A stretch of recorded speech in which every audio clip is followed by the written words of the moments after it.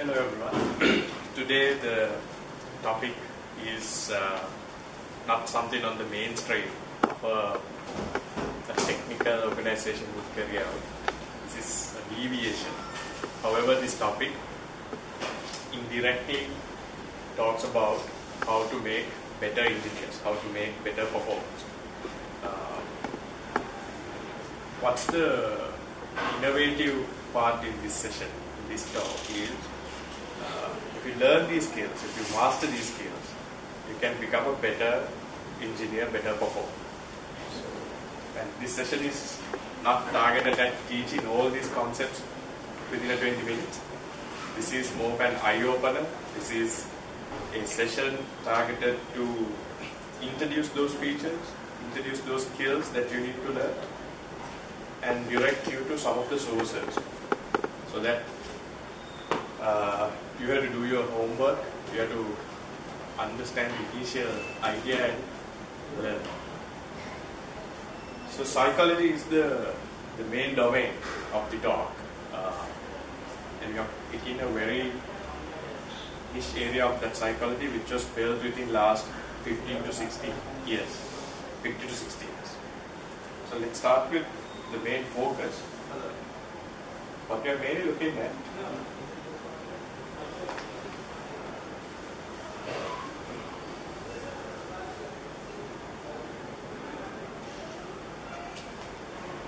how smart we are with the human connection. Human connections talk about the self as well as the others. How smart we are with other humans as well as with the self. Is there an index? Is there a way of measuring how smart a given individual when it comes to dealing with himself as well as dealing with others? The very well known index to measure intelligence in the world is called IQ. So from what we know from the norm, we measure intelligence of a person based on IQ. So intelligence quotient based on that. This is an index. This index talks about if you have an average IQ of 140 or more, you're highly gifted, you're a genius. Right? In an organization like us, we are looking at individuals between 110 to 125, something of this range. This is where we are. There can be few here, there can be few here, but this is predominantly our range. So we already have an index to measure how intelligent an individual is. What's the problem with this? What is the weakness in this? Let's go to an example. So before we go to an example of the weakness, let's understand how IQ works. Let me get a simple example.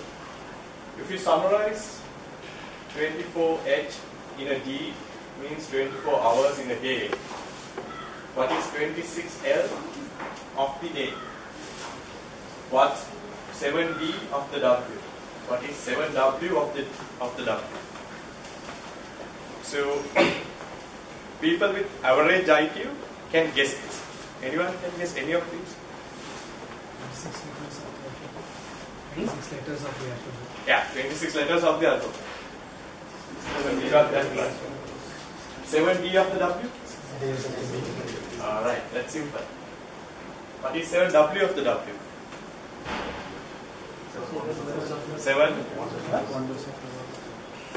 7 wonders of the world. Okay. So, what's wrong with IQ? So, most of you were able to guess at least one or two out of that list. So that shows you have a IQ which is being developed through your education, through your other mechanisms. Let's look at this profile. A serial killer, very well known as Poona. Right? He was engaged in nationwide bombing campaign against people involved in modern technology. He is trying to kill superheroes in technology. So what's your first impression about this person? The very first impression about the person? A stupid person, right? Why is he trying to kill all the people who are contributing to the world? And what's or maybe a first thing that comes to your mind is madman, so mad person. But surprisingly, IQ of 167, American mathematician. So the intelligence, what we believe, and if you measure it in terms of IQ, you wouldn't be able to measure the full picture. So what this means, if this guy came for an interview at Leapset, Rasika would have hired him with no doubt. Then he would have killed most of us.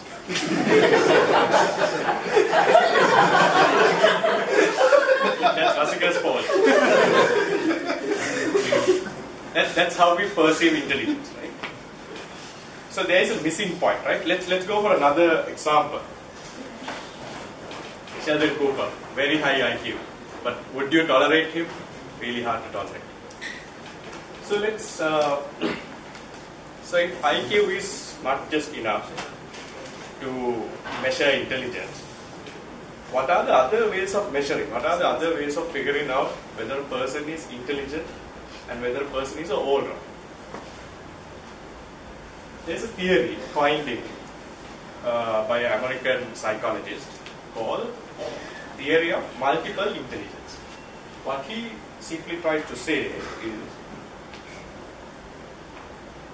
intelligence that differentiate into multiple categories rather than seeing intelligence as dominated by a single general ability. So IQ is predominantly on your logical ability and mathematical ability and variation of those two. And we understand by simply knowing your maths and having a good analytical mind is not good enough. Most of us by default has these, the mathematical and the analytical mind. That doesn't make you a perfect software engineer or a software engineering professional or a good engineer, good asset to a product. There's a little bit more to learn. So this concept was coined in by a professor called Howard Gardner. Frames of Mind, the Theory of Multiple Intelligence is the book. And this is one highly recommended book that you need to read, which talks about how intelligence, how multiple intelligence are being separated and how you learn each one, how you master it. Let's look at the big picture. So, intelligence is not just single ability. It goes into 9 sectors, but this has only 8. I'll explain why the 9th one is missing. First one, body smart. These are like the street words, and this is the scientific. Body smart or bodily kinesthetic. What that means is people who have higher intelligence in terms of controlling their bodies, like a gymnast, like a sports. Right? They understand their body. Their body and the mind is pretty connected than rest of us. Okay? And a good dancer, for that matter, can control their body, and that's a level of intelligence. Interpersonal. People who are good at making relationships and working with others. There are people who are highly gifted in terms of talking to strangers, making relationships, and some of us are not so good at that. Word smart, linguistic, that is learning the language, control over a language that you have, having a good command over a language. And logic smart is the IQ that we usually know, the logical and mathematical. In school, what we learn, word smart and logic smart. We learn languages and we learn logical subjects. nature smart, naturalistic is a person who loves the surrounding. They like to go camping, and they have abilities of differentiating species, like different types of birds. They can identify different types of trees by, they have sense of weather changes, and people have that ability. So that's under this category. Nature smart. Self-smart is interpersonal. People who are really happy about themselves. They understand what they can do. They understand their skills and their weaknesses, and they are quite happy about themselves. And this is another area that people should. Visual, the picture smart is spatial smart intelligence is known as your ability to process things in your mind. A better example is blind people. When you explain something to them, they have no sense of visuals, right? Maybe they are blind all in their lives. So if you are blind from your birth, you have no sense of visuals. You don't understand what it looks like. But their spatial intelligence has developed by listening to something. They can visualize that in their head. People like this are really good at navigation. They can remember roads, regardless of the country. Whether you're at Sri Lanka or US, they are good at roads. They can visualize objects at different angles. Right? That's the kind of processing in their head. And music smart. People who can sing high vocal pitches, control their voice. So that's the category. People who can sing. It's music. So that is 8 out of 9 intelligences that is being identified in the theory of multiple intelligences. And there's another one, which is called spiritual intelligence. However, Gardner didn't want this in the list. He said, do you want to commit to this? He says, spiritual intelligence probably mislead people. Hence he would say, I'm okay for a category called existential intelligence, which is more like adaptive, like you walk into a conservative country like Qatar, and you understand they have a very strict religious process, and you adapt to that. Is this kind of related to this? You understand, you naturally understand the religious and spiritual aspects. But this was not added to the co-8. This is okay, but not considered as another category of intelligence. So out of the 8, so this is Gardner on his multiple intelligences. This is his theory. Then comes our focus, emotional intelligence. Out of the 8, another person called Daniel Goleman coined in the term, if you concentrate on 2 intelligences, one is people smart, the social aspect, or how smart you are with the others, and interpersonal, which is how comfortable you are with yourself. If you combine these 2, understanding self, understanding of the self, and interaction with others. If you combine these 2, and that's an extension of the multiple intelligence. Daniel practically built a theory called emotional intelligence. And emotional intelligence simply focus on these 2 aspects. So there are multiple words to that. One is self and social. The other one is self and the others. It's about you and the rest of the world. And this is the book. Think about it. Right? In an organization, when you are assigned to a team, what would be your preference? Do you want to work with people like Sheldon Cooper, who are very high in IQ, but put down everyone around them. No respect to the individuals around. Or do you like to work in an environment where people with average IQ but really good friends, they understand you, they put effort to understand you, and they try to get you into their group. They are socially good. What would be your preference? First or the second? Naturally your preference is the second, which makes you more comfortable. So a team, to provide that, they have to be good in EQ. Let's go to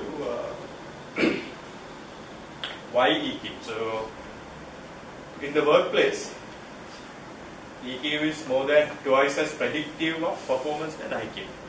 What that means is, if you recognize the person who's good in EQ, emotional intelligence, good in handling himself and dealing with others, it's highly likely that person is going to succeed in the subsequent task than a person who's just good in IQ. If a person is just good in IQ, you have other doubts. Don't know whether this person is going to get adapted with this particular team, or whether this person can work with this individual. You have doubts. But if you have a person who's good in EQ, right, he can handle himself and handle the other, you're pretty confident putting him anywhere. Okay, he will figure it out. Right? So from a leader's perspective, if you have built your EQ, emotional intelligence, and given the perception that you are a person who can handle yourself first, right? You are not a person who's going to cry when the weather changes. Right? You're a person much better than that, and you're good with other teams, how to deal with it. That gives competitive advantage. And these are all based on studies, not just something that I pulled out of thin air. 80 to 90% of the professional competencies that differentiate top performers are related to their emotional intelligence.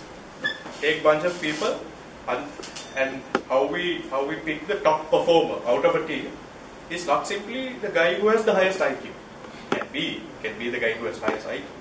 But 80 to 90% is the person with good EQ would be a top performer.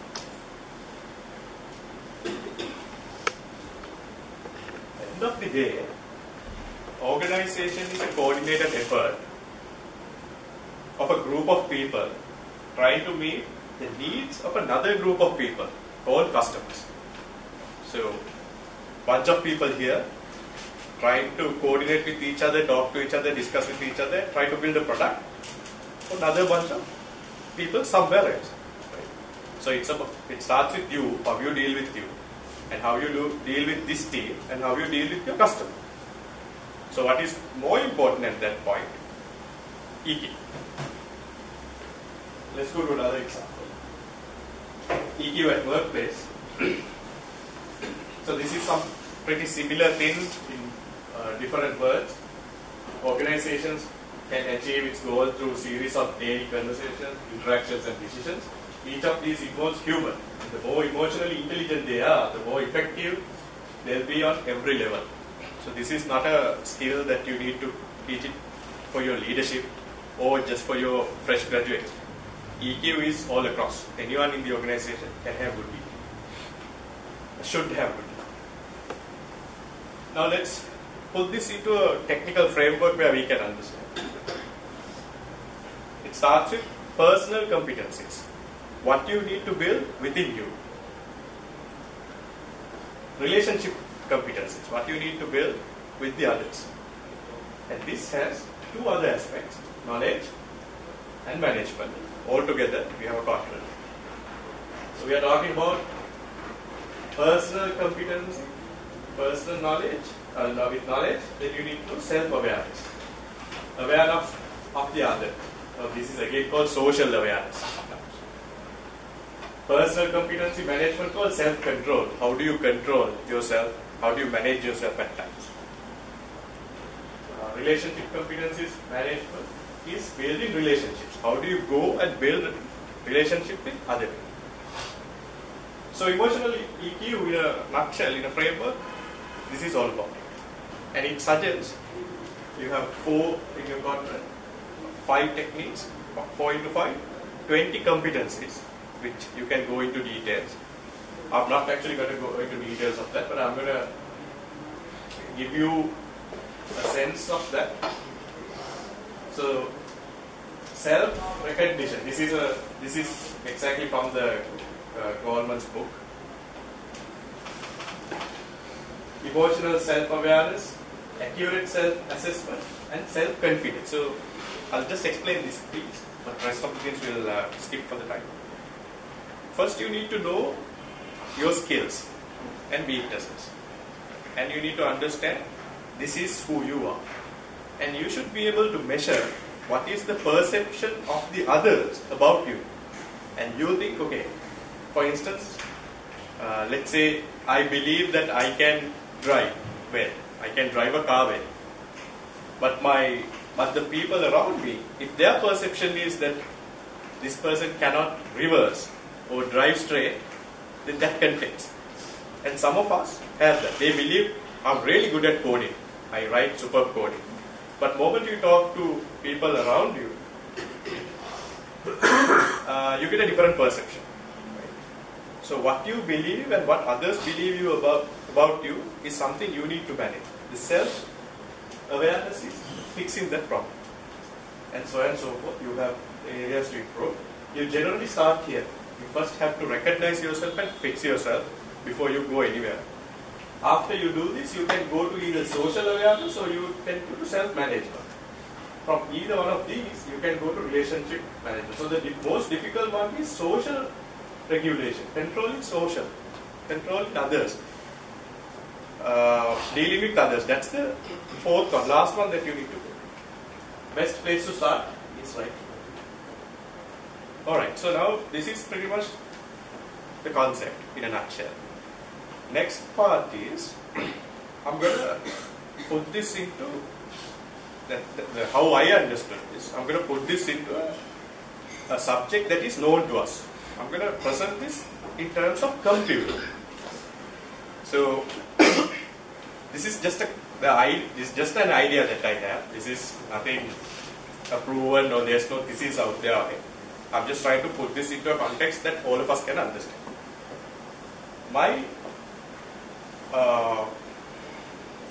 I would say my proposal is something like this. End of the day, emotion is information.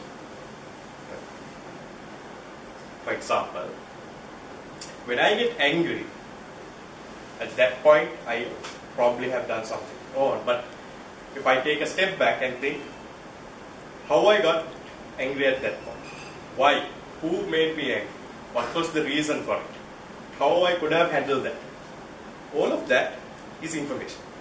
Right? So, this information technology, at one point, you can analyze all of that.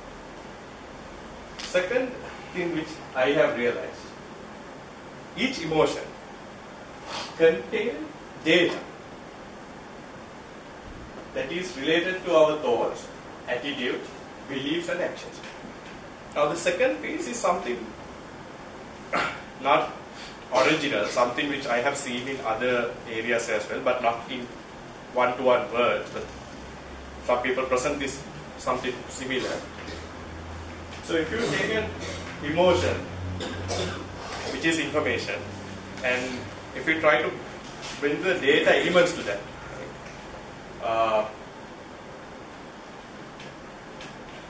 what was I thinking at the time I was sad, right? So that you have that. If I think about this event or this person, I get sad. That's a relationship, that's a business rule that you can think of. So that depends on your data element. So if you want to, so if you can avoid thinking about that situation or that individual, highly likely you wouldn't get sad. So you can reverse it, wire it back. And also you can figure out, when I get angry, what do I do? What are my actions? What are my actions? Why do I react like that? Can I fix my actions next time when I get angry by purpose? That's another area to think through. So this has endless possibilities. from what I gather, end of the day, this is what EQ is trying to teach you. It's trying to teach you, understand yourself, break it down, and for each rule, apply your own theory and bring that to a certain level. Okay, now I'm shifting gears. Now I'm moving from psychology to biological and neurological aspect. Triune brain. In neurology, in biology, not from a physical separate, not from a physical separation, but from a logical separation, your brain has 3 areas. Reptilian is called the survival brain. Reptilian works on very simple terms. Reptilian can only design, it can only do when you are in danger, you go into this mode, and you can go to this mode in a second, actually less than a second. Survival brain, when you are in extreme danger, your brain goes to this. In this state, when you are in this state, you have only 2 actions attached to it, which is called fight or flight. Right? Face the danger or escape the danger. That's all your brain can do. Think of a situation. Let's say Leapset is under alien attack. Some of you will go fight aliens. Some of you will escape. Simple as that. Right? And you would fight the aliens? Yeah, I'm thinking I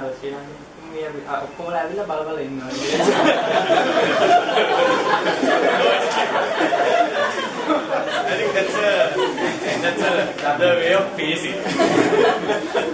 So fight or flight or face or escape is the only thing you can do with this brain.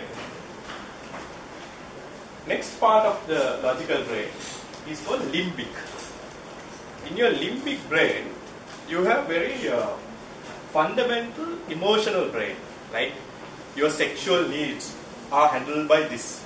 Whether you like a person or not, whether you love a person or not, right? Whether you want to do something at a very low, at a very primitive level of emotions are handled by this brain. At times, these two together, reptilian and limbic together, if you act only using those two, in a controlled person's mind, you look stupid, right? That's why the term. So in certain situations, like let's say hypothetically that you are in love, that you wouldn't see every possible. You are not logical at that point. Right? So your emotional brain and survival brain are the only 2 things. Is this person going to kill me? Oh, no, he's not going to kill me. Or she is not going to kill me. Then probably I love that person. Or probably I'm okay to go out with that person. Those are very limited level at limited levels of decision making if you simply operate at these 2. Emotional intelligence is not at this level. Then we have a big boss called neocortex. That is our thinking brain. This is what we need to improve over a period of time. And you cannot only live with neocortex as well, right? Let's say the whole idea of reptilian is when you're in danger, you should not be thinking about so many things. Right? When a fast bowler like Akhtar is bowling at you, you shouldn't be thinking all the possibilities. Right? You should go with your reptilian, do what you can at that point. But when an exam question is asked, you should not use these 2. You should probably work here if you need a good grade. IQ and EQ both lives at this level. Okay. Alright, so let's move to another level. Let's talk about the fight or flight situation.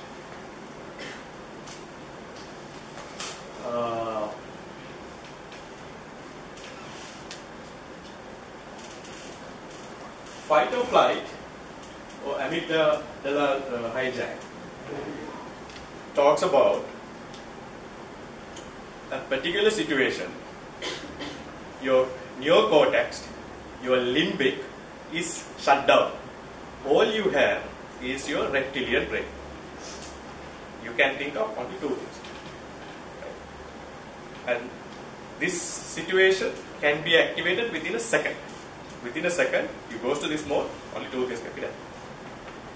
German Shepherd is trying to attack another dog. Rajiv Gandhi was attacked.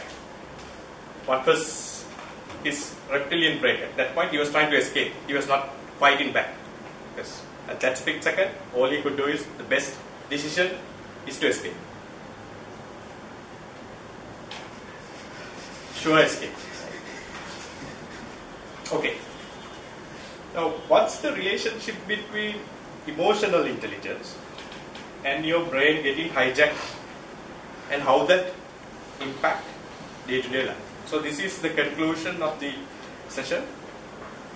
This is what happens with amygdala hijacking, which creates a database.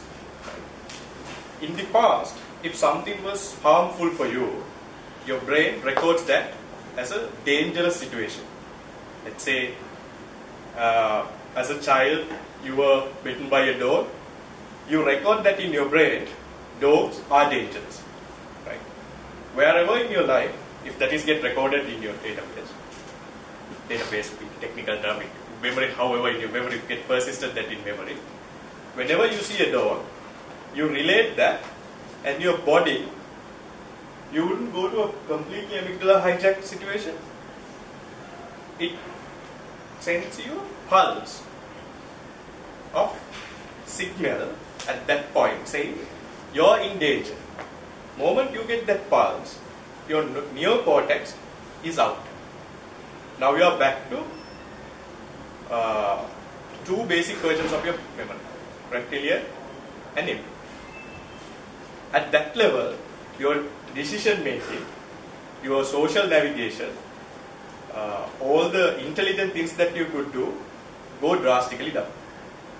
In the corporate world, this we can relate to having a very fearful boss. If you are scared of your boss, and in the past if you have been very scared of your boss or another colleague or someone in the office, when that person is around, your brain signals little bit of hijack. Not going to hijack the whole body to say fight or escape, but you hesitate. Right? You try to relate that to what happened to you. Okay, so you try to so it's good that you understand what's going on in your life. So when you see that individual, when that situation occurs in your daily routine, your body gets hijacked a little. Moment it gets hijacked a little, your thinking ability goes down drastically. That is why people are not performing when their bosses are not treating them right. Number one reason for people to leave organization, their immediate boss. And if you have a colleague in the team who is a threat to you, who is a danger to you, around him, if that has been marked in your database as a dangerous situation, your thinking power, your intelligence goes lower. This is a pattern. Moment that happens, your ability to navigate, your ability to do the right thing drastically goes down. And people say this, I just can't understand what happened at that point. I could have done this, but I just did something silly. That's not a complete shutdown of your brain, a slight shutdown of your brain. So people recognize this pattern and say, if you have a fear within an organization, escalate that, talk to Rasik about it, or talk to your lead and get that fixed so you have a better workplace. Okay, thank you very much. With that, I leave this for you to read. And thank you very much. That's it.